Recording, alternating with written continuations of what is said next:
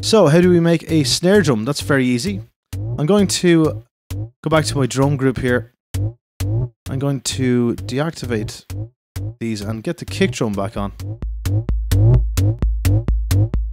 Okay, I'm going to go back to my bass group here, go to my mixer. I'm going to create a new massive synth.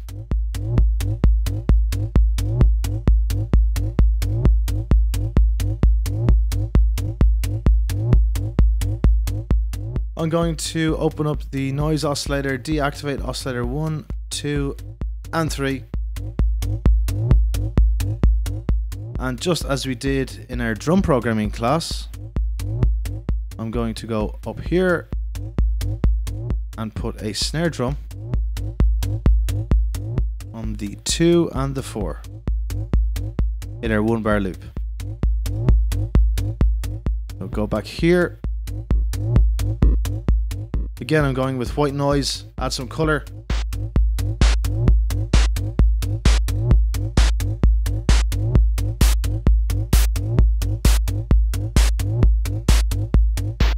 You might not want it as bright as the hi-hat.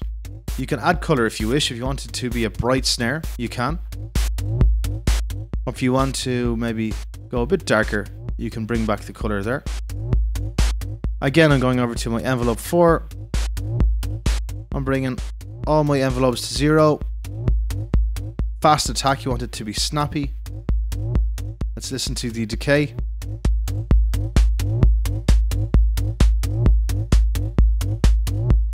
Okay, let's add some texture to that. Let's go over to FX1 and add some classic tube.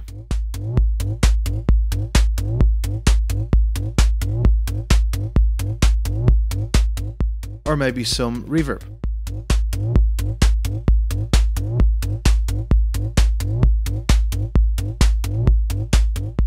Perhaps some bit crusher.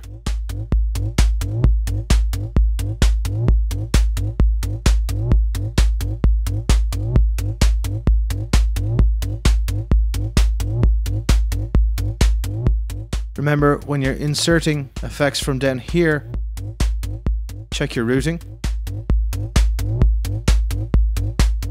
Also, maybe check up here with your filters. Is there anything I can do to add more substance to it? For example, maybe I could have a high pass filter there to take out any low frequencies that aren't really doing anything for our mix down.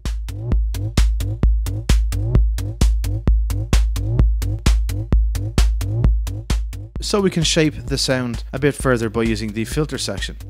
If I go here, low pass,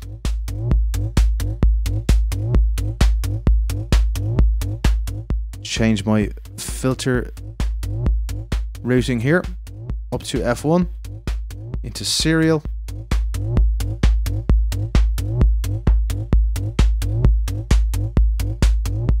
And that's it.